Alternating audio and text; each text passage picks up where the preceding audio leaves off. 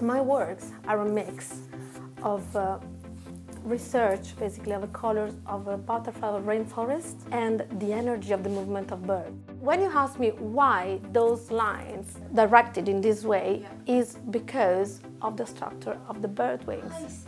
I'm influenced also from other abstract artists like Miro.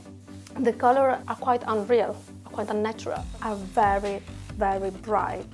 When I'm painting, I'm really happy. When I'm in the studio, I'm super exciting. It's like the environment and my work, they are feeding me. It's absolutely a self-expression of myself.